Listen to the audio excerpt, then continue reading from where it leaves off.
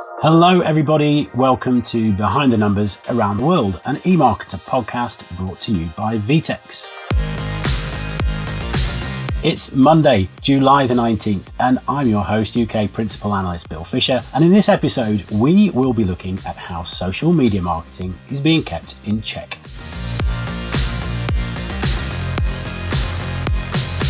Welcome one and all to a Behind the Numbers show that takes you around the world looking at what other countries are doing in the worlds of commerce, media and advertising. Every month we take a topic and ask a couple of our international experts to fill us in on what's happening in their markets. Today we'll be heading to Northern Europe to find out about new legislation in Norway that will require social media influencers and marketers to disclose if they've manipulated images. But at the same time, I will say that there isn't, at least not yet, a lot of evidence to suggest that consumers, particularly young people, feel any better about themselves when they see an image with a disclaimer because, let's face it, they're seeing it anyway. Also in Europe, physically, if not politically, we'll be looking at the UK government's calls for social media platforms to better moderate content following racist attacks on some of the England men's soccer team after their Euro 2020 final defeat. And then we'll head to South America, where we'll learn about how Argentina's consumer protection laws were recently flexed to counter some misleading claims from a skincare company. In Argentina, there isn't any particular law that requires influencers to use a hashtag to say that this is an ad. It kind of has that organic feel, so you, the viewer of the post or the social media user, are kind of just wondering, is this an ad? Is this not an ad? What's going on here?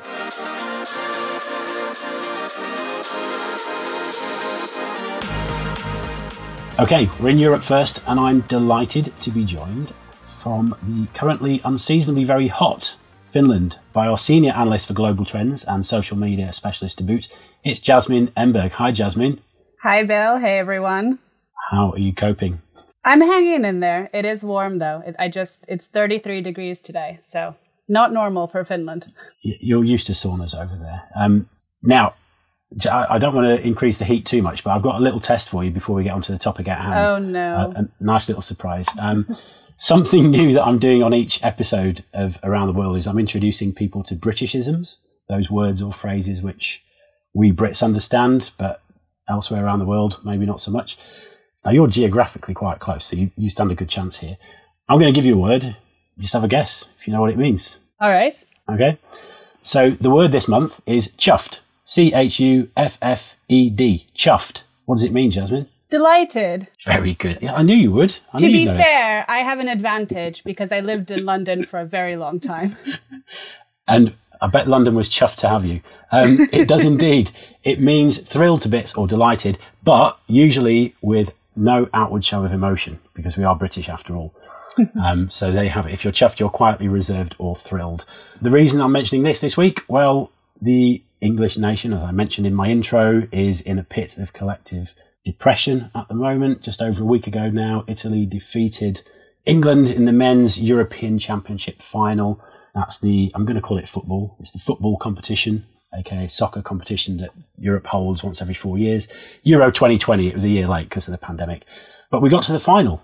It was the first time, or the first major final we've been at for 55 years. It's the biggest level of success I've ever seen for the team in my lifetime. And beyond just that, the team itself is made up of some remarkably good human beings, which is quite a rarity for football teams.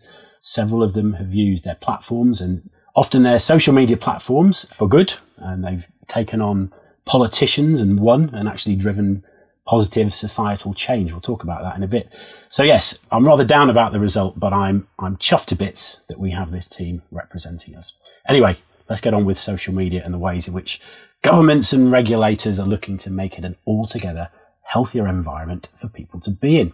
So Jasmine, I want to kick off by looking at this new legislation that's come into force in Norway about retouching photos. Why don't you give us the lowdown on that? What is it exactly? So basically, the new legislation states that social media ads that include content that has been retouched or otherwise manipulated to change the appearance of an individual need to now be labeled with a disclaimer. So that would include things like changing a person's body shape, body size, or their skin.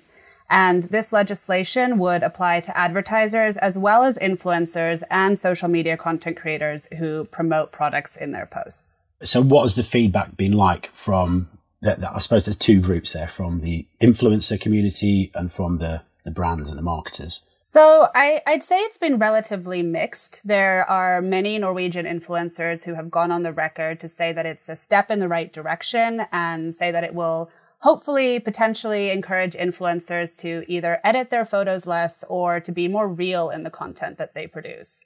Now, there's also others that say it's kind of like slapping a Band-Aid on a larger problem, which, of course, are these unrealistic standards of beauty that are perpetuated throughout society and not just on social media. But I'd say at the very least, there seems to be an agreement that the legislation should promote more honesty on social platforms, which both brands and influencers are seeing as a good thing. And is there a youth aspect to this story? I saw in some of the PR around this story that it did mention sort of the online health or mental health of younger consumers. Yeah, absolutely. I think that young people are certainly the most vulnerable here. They're the most likely to be influenced by people and content they see on social media in both positive and negative ways, I might add. And there's tons of evidence to suggest that social platforms can contribute to mental health problems, eating disorders, and depression among young consumers. But at the same time, I will say that there isn't, at least not yet, a lot of evidence to suggest that consumers, particularly young people, feel any better about themselves when they see an image with a disclaimer, because let's face it, they're seeing it anyway. Yes, that's a really good point, actually. I hadn't considered that. I was going to talk all about the World Happiness Indexes and stuff like that, because we all know how Scandinavian countries always rank very highly, but then they tend to have a relatively high rates of suicide, particularly amongst younger people. There are obviously many other reasons for that. Finland is number one. I thought it was. So yeah, social media is likely going to have some kind of influence amongst younger demographics, right, in this regard, in terms of these statistics on depression and suicide. Yeah, and I think, that's what this new legislation is trying to combat. Trying to promote more body positivity, trying to promote a healthier environment for young people online. I think that's one of the key factors and one of the key reasons that they're passing this legislation. Why is it only passing now? Why has it taken so long for Norway to get on board with this kind of thing? So actually, this isn't the first time that Norway has tried something like this. Back in 2016, Trondheim, which I think is Norway's third largest city, banned billboards with images of Photoshop models. And as I was doing research for this podcast, I couldn't actually find whether or not that law is still in place, but there's definitely precedent for this kind of thing there. But going back to, this new law for social media, which is the topic of this conversation, I will say I do think it is a big step forward for promoting body positivity and well-being. But I think the question and the reason I'm sort of on the fence about it is, how do you enforce it? For one, it includes filters, which are a common part of how people use social media today. And for sure, these new AR filters, whether they're on Instagram or on Snapchat, can significantly alter a person's appearance, but is adding sepia tone to an image really, quote unquote, retouching it? I think the big question is, where do you draw the line? Yeah, I think drawing lines is going to be a recurring theme as we go through these stories. So actually, let's move on to your second story. It's in a similar vein, albeit this one is a bit more global in nature. It relates to some news from Pinterest about weight loss ads. So what's happening there? So Pinterest has announced a new policy, which is effective as of July 1st. And that policy prohibits any ads with weight loss language or imagery. So that also includes things like testimonials about weight loss, language or imagery that denigrates certain body types, or ads that reference weight indexes like BMI, as well as products that claim weight loss through something applied to the skin, which quite frankly, I didn't know existed before I read this. Brands can still promote healthy lifestyles and fitness products or services that don't focus on weight loss. And so, for the record, Pinterest is the first and the only social platform that prohibits all weight loss ads now. Yeah, and that's what I think is interesting about this story. So this isn't regulators enforcing this. This is the platform itself taking a stand. Why do you think Pinterest is on the front foot here? So Pinterest has been on the front foot of content moderation for quite some time. It was the first platform actually in 2018 to ban political ads. It introduced a whole new slew of updates to how it polices political content around the US presidential election last year. It also banned anti-vax content in 2019. So I'm not entirely surprised that Pinterest is taking a stand here. The fact that it's coming from the platform, though, I think makes it an easier policy to enforce than the Norway legislation that we just talked about. There isn't as much gray area around what is allowed and what isn't, and ads that do violate this policy will be removed, just as other types of prohibited content are. We spoke about youth in the Norway story. Is there gender consideration at play in this story? So I think youth is a key factor here too, but I mean, considering Pinterest's heavily female user base, I think it goes without saying that gender is also a consideration in this case. And also a lot of the weight loss products on the market today are targeted toward young women, particularly young women, and the pressure to look a certain way falls a lot on young women as well. So yes, I would say gender is definitely at play here too. Yeah, you wonder, I mean, this is kind of riding the zeitgeist of these kind of things at the moment. Is this a piece of grandstanding from Pinterest? I'm being a bit harsh using that sort of terminology, but is it, is this a one-off thing, or are we going to see more and more of this kind of thing, either from Pinterest in terms of banning other types of ads, or might we see other platforms doing similar things? So the social platforms pretty consistently update their ad policies. There was one time when we were trying to keep a running list of all the changes that Facebook was making, and it got pretty unruly pretty quickly. I think this particular ban is coming at a time where both mental and physical health is a major concern for a lot of people. We're coming out of a pandemic and into a summer season when body image issues are at their highest anyway. I do think that we'll be seeing more of these kinds of policies going forward, particularly on visual platforms like Pinterest. And I'm talking about things like perhaps Instagram or TikTok. Yeah, and moderation, how you go about moderating is always an issue. And I mention that because I want to move into our third story now. And this brings us back to Europe, to the UK, in fact, and onto one of my favourite topics, football. So I'll maybe lead the conversation on this one. It's slightly different to the other two. It's about some of the fallout from the Euro final loss and social media's role in that. So here's the story in brief. As I mentioned in the intro, many England players are very active on social media. I invite all of our listeners to go away and search up Marcus Rashford. He's one of the England strikers. He uses his platform and uses his social media platform for an awful lot of good. Last year, during the pandemic, he almost single-handedly ran a campaign against the government for them to reinstate free school meals for disadvantaged kids because they weren't getting them, because they weren't in school. And he forced through that change on social media. Anyway, fast forward to a week ago, 3 England players missed penalties in the penalty shootout. They were 3 black players. And immediately after the game, they faced some horrible racist messages across the social media platforms. Last week, Boris Johnson, the Prime Minister in the UK, actually met with social media leaders to try and get them to do, he wants them to do better. He wants them to better moderate the content on their platform. So this is where the issue comes in, right? How do social media platforms moderate their content? There must be some easy wins, right? So, I mean, I think this is such a great, also very sad example of something that's going on all the time in so many different parts of the world. And the question really is, who is responsible for the content on social media platforms? Does it fall on the users? Does it fall on the social platforms? Should it be the government that's regulating it? And it's not something that I think is going to be easily resolved. We're seeing this continue to play out, including in the US where, they're talking about amendments to Section 230.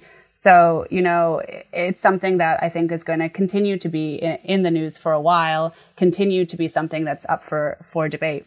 Yeah, you mentioned, should the government be involved? A slight nuance to this story is that throughout the tournament, before kickoff, the England team were taking a knee to show solidarity with the BLM movement. And during the early matches in the tournament, a small section, but some England supporters were actually booing that action. Some very prominent government ministers frontbench ministers also took to social media to, if not support the booing, they certainly voiced their opinion that it's a free country, and if people wanted to boo this gesture politicking, which is I'm doing in inverted commas here, they were free to do so. So for a government to kind of stoke the fires of division, and then on the other hand, should they be in charge of moderating these platforms, you can begin to see where problems arise. I mean, one extra thing I would add is that the UK is in the midst of implementing its online harms bill. But this has been in the works for quite a while now. I think it was early last year when it was originally penned. Only last week it was published, and then it will have to go into Parliament to be debated. So it's unlikely to come into force until later this year or early next. So, moderation of social media platforms. How do we do it? I don't know. Answers on a postcard. Anyway, thank you very much, Jasmine. It was really great to catch up with you. Some really interesting stuff happening in Europe with regard to social media and how platforms are having to work harder at getting better in that regard. We're going to take a quick break now to hear from our sponsor, and then I'll be back with my next guest, where we'll be heading to Latin America for a bit before circling back to Europe again.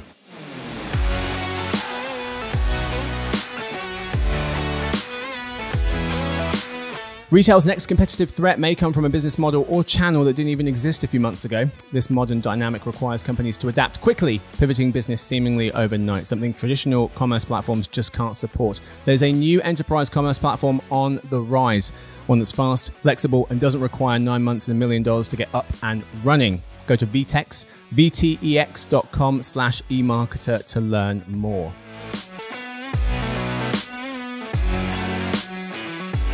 Okay, welcome back. So now we're going to take a metaphorical long-haul flight to South America, and I'm delighted to be joined by our senior analyst for Latin America and Spain, Mateo Savells. Hi, Mateo. Hey, Bill. Great to be here. It's great to have you on the show again. You have a couple of stories for us today, Mateo. I want to start in Argentina with some news around the consumer protection laws there, which have been around for a while, but which recently got some attention due to some questionable marketing messages. What's the story about this? Yes. So anyone that has been to Argentina, has worked in Argentina, knows it's a very bureaucratic environment. So there are plenty of laws abound to keep up with. But in this instance, it's actually a good law, in my opinion. I think it's holding brands responsible. But recently, cosmetic and skincare company Nu Skin made shockwaves in the news when they were fined about $30,000 for what was noted as misleading advertising. Basically, the company had breached Law 240 that violated the consumer protection law by not providing truthful, clear, and quote, detailed information about its products.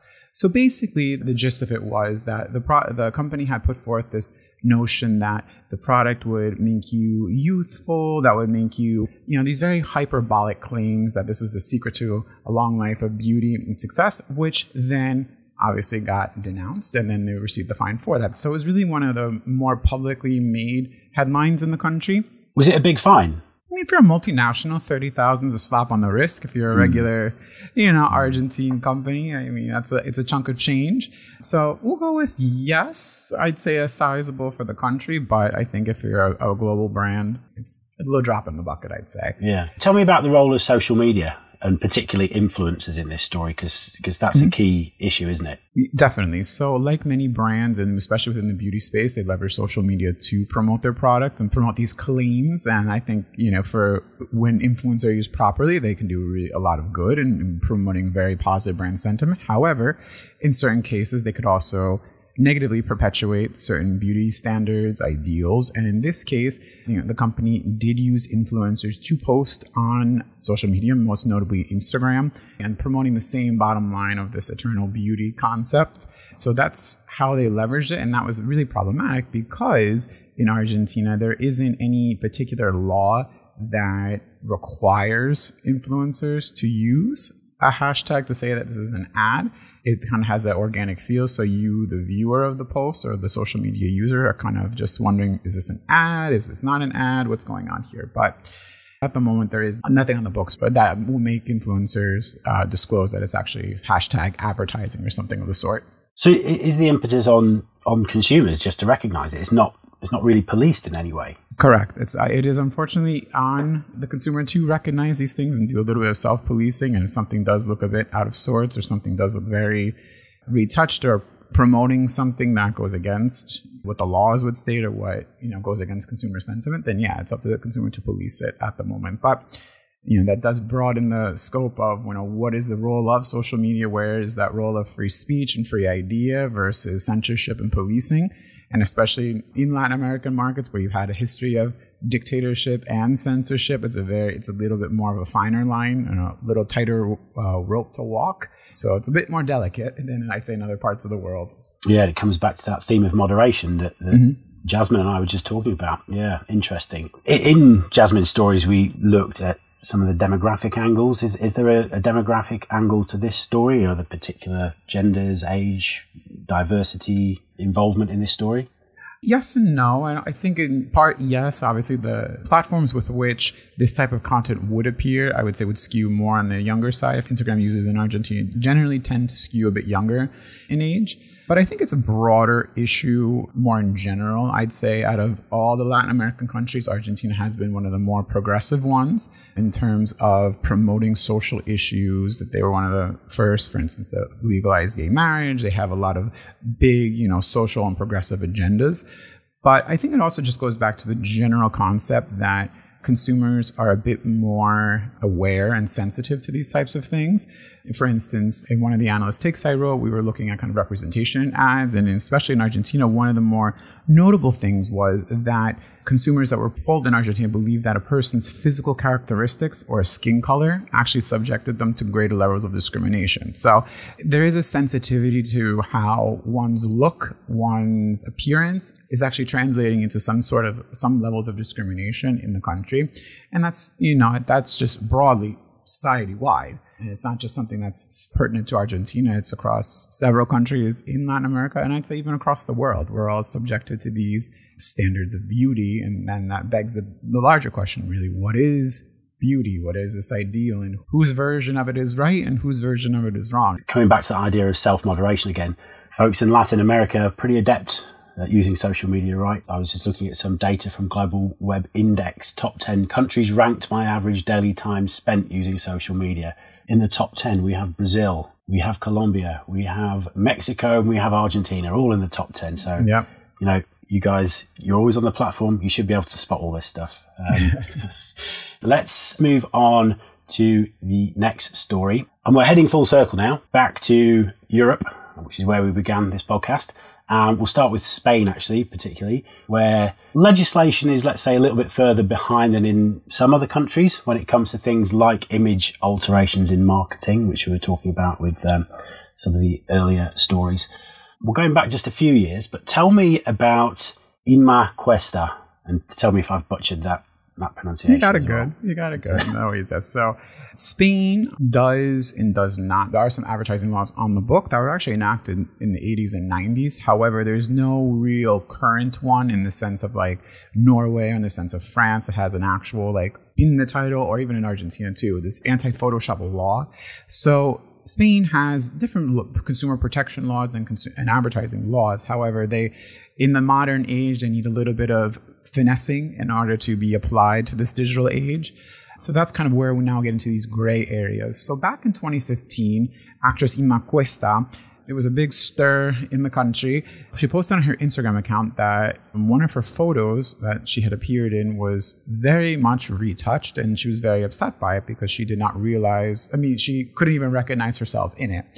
Now, it sparked then that broader conversation of digital retouching. And because Spain's laws are a little out of step with what's currently happening, there were some ways you could apply some of these different advertising laws to the issue at hand. But at the same time, then if it's whoever owns the photo, so do you, the model, own your photo, or does the person commissioning said photo or the agency commissioning said photo own the rights to that photo? So it becomes this like back and forth of who owns the rights to make those decisions. She had posted on her account, she said, here's the photo where I appeared in, and here's the same exact photo I took on my mobile phone. And now you can definitely see there was a bit of like finessing, retouching, a bit of body reconfiguration to make it appear more slender.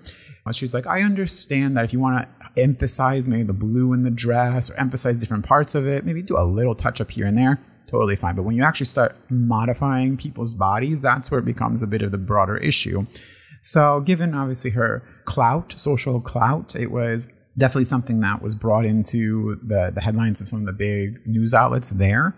But it definitely begs the broader question of, these, again, beauty standards, and especially for famous people that do have these large networks of people and influence over certain select groups of consumers.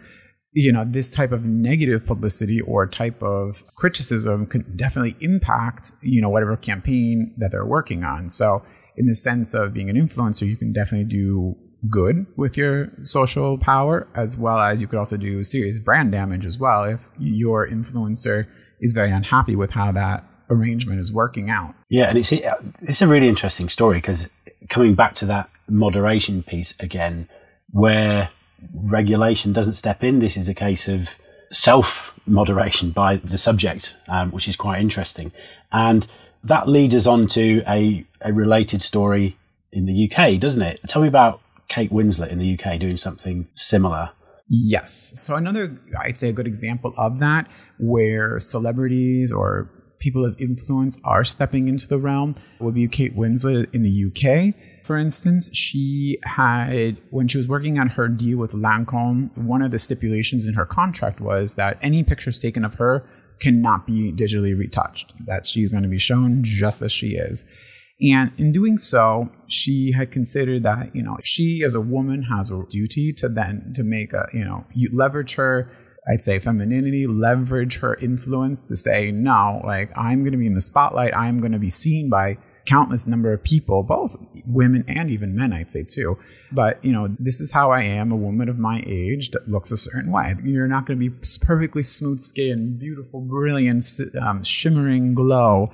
It's just unrealistic. And I think it was a good step on her part to say, listen, if you want to work with me and leverage my network of influence, then these are my stipulations, because we as a society need to have these discussions to say that we are all responsible for raising the next generation of people. And then what are these ideals that we want to leave on or leave with them? Yeah, it's quite timely.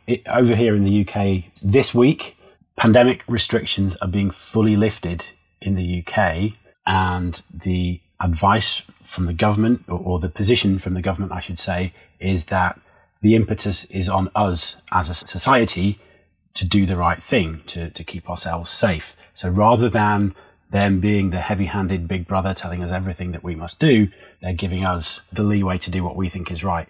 And these are some of the stories that I'm hearing coming out from the things that we've been discussing today. Moderation on social media, regulation is really hard. And where you can empower users, influencers to do some of that self-moderation, looks like one of the ways that we can maybe have a small win. Okay, well, that's all we have time for today on Behind the Numbers Around the World, brought to you by VTEX. Thanks to my guests, Jasmine and Matteo, and thanks to all of you for listening. I hope you'll all be back next month for our next edition. I would be dead chuffed if you did return. If you want to ask us any questions, you can, of course, email us at podcast@emarketer.com. Marcus will be back with you tomorrow with the Behind the Numbers Daily, an eMarketer podcast brought to you by VTEX. He hopes to see you there.